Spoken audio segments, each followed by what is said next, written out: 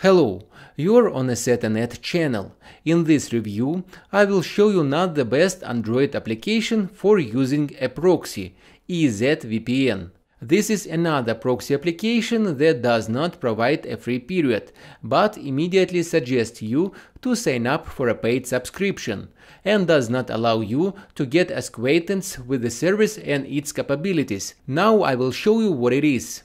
When you launch this application, it shows that there is nothing better than it: high speed and excellent security. And the third stage offers a paid subscription, and in order to use it for free for 3 days, you also need to subscribe with all your bank card details, which scares off many. The interface is convenient, and below there is a large list of available connections: Japan, USA, Germany, Vietnam, and even Cambodia. But selecting any of the connections immediately redirects you to sign up for a premium account. In the anonymous section, if you connect, you can use a private connection through a browser.